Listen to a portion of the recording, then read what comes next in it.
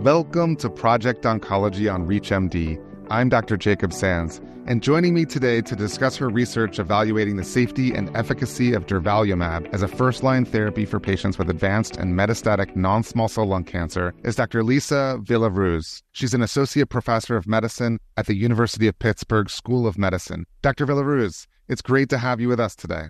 Thank you so much, Dr. Sands. It's a pleasure to be here. So to start us off, can you give us a little background on your study and what the primary objectives were? Yeah. So our study was a first-line study of the checkpoint inhibitor Durvalumab in previously untreated patients with metastatic non-small cell lung cancer. And it was specific to a population of patients with an ECOG performance status of 2. So these are patients that are functionally impaired at baseline, that are up and about half of their day, and that in general would not have fit criteria for many of the clinical trials that evaluated checkpoint inhibitors in the first-line setting. So the objective of this study was really to establish a survival benefit with regard to checkpoint inhibition in this clinical population, and also to establish the safety and tolerability of Durvalumab. And with that in mind, what methods did you use to achieve those objectives? So when we designed this study, we set out to enroll a population of patients, about 50 patients, who had an ECOG performance status of 2 with newly diagnosed metastatic non-small cell lung cancer. All the patients on the clinical trial were treated with Durvalumab monotherapy, so once monthly injection and a flat dosing schedule, and they were able to continue this until disease progression or toxicity up to about a year. We followed these patients very closely, and one of the key secondary objectives of this clinical trial was to assess quality of life measures. So patients were administered quality of life measures at the beginning of the study and routinely during treatment, so that we could assess not only if we were helping patients with regard to survival, but also with regard to their quality of life.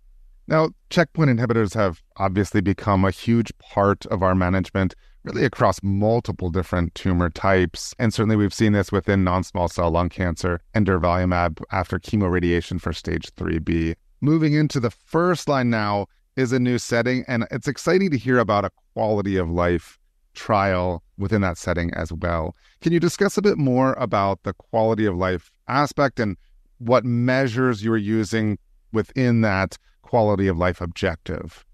Yes, so we measured quality of life using a FACT-L questionnaire, which basically is a composite questionnaire looking at the physical, emotional well-being of a patient, and then specifically also looking at the lung cancer scale, so symptoms specific to lung cancer that many of our patients experience, such as shortness of breath, chest pain, difficulties with regard to their day-to-day. What we found was that patients who were treated with the Durvalumab, who remained on study and were able to fill out the questionnaires, had essentially stable quality of life over the course of their treatment, which is encouraging, right? Because these are patients with borderline performance status. And so the ability to demonstrate that treatment doesn't adversely affect their day-to-day, I think is actually quite impactful, especially in particular for this patient population where their day-to-day can have its inherent challenges based on their performance status. For those just tuning in, you're listening to Project Oncology on ReachMD. I'm Dr. Jacob Sands, and I'm speaking with Dr. Liza Villaruz about her research on Durvalumab for the treatment of advanced and metastatic non-small cell lung cancer. So, Dr. Villaruz, we've discussed a bit of the background on ECOG-2 performance status, first-line non-small cell lung cancer, use of Durvalumab, with some attention to quality of life outcomes. Can you give us more of an overview now on the results that you found within that trial?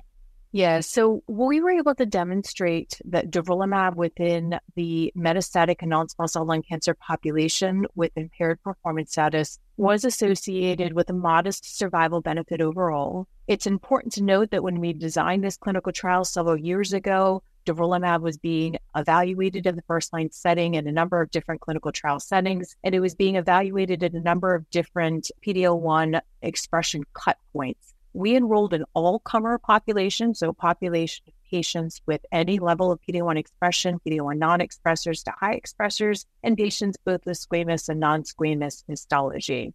What we demonstrated is that it was associated with a modest survival benefit, and that benefit was most pronounced in patients with PD-L1 positive tumors, so a survival benefit approaching about a year, which is comparable to the survival benefit that we see in the advanced and metastatic setting for patients with high PD-L1 expression. It is particularly in patients with impaired performance status. We were also able to demonstrate that this was a safe strategy within this population.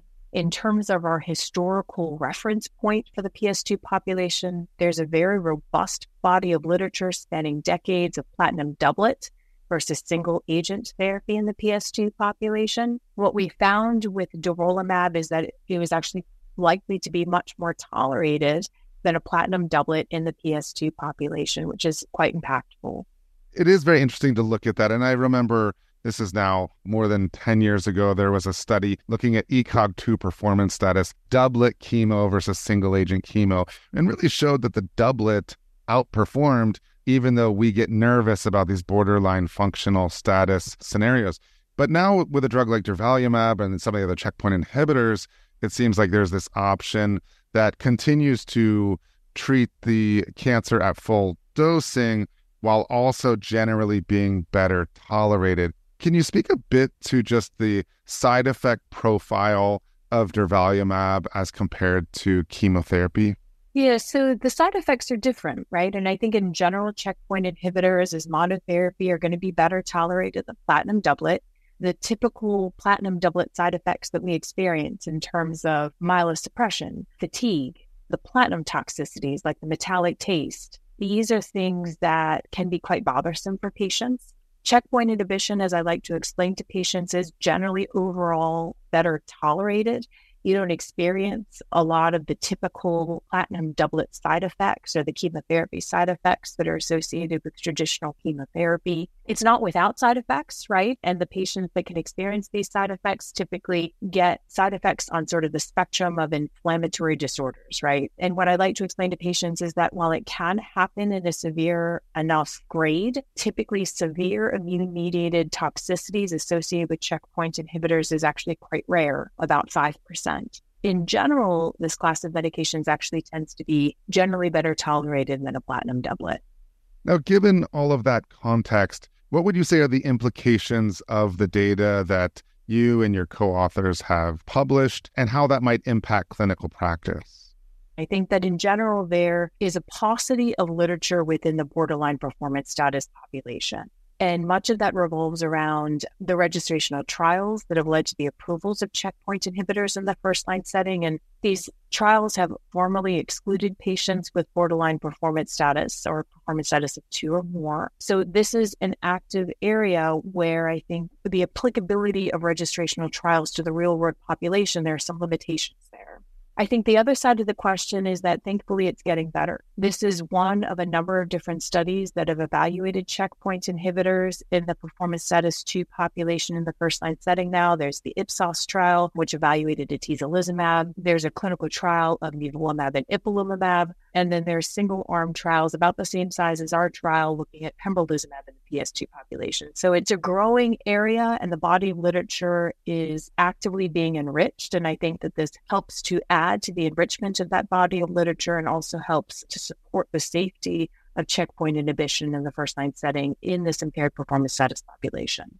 Before we close, Dr. Villaruz, do you have any final takeaways that you'd like to leave our audience with today? What I hope that this clinical trial contributes to the literature is not to undertreat our patients with borderline performance status. These are oftentimes patients that can't necessarily travel to large academic hubs, which is a strength of our study. We actually treated a lot of our patients within the community clinics, which are part of the overall UPMC Hillman Cancer Center here in Western Pennsylvania. And so many of these patients were treated in rural areas. So the ability and the reassurance that we can treat these patients with effective first-line therapy and reassurances that we shouldn't necessarily be undertreating them just purely based on their performance status.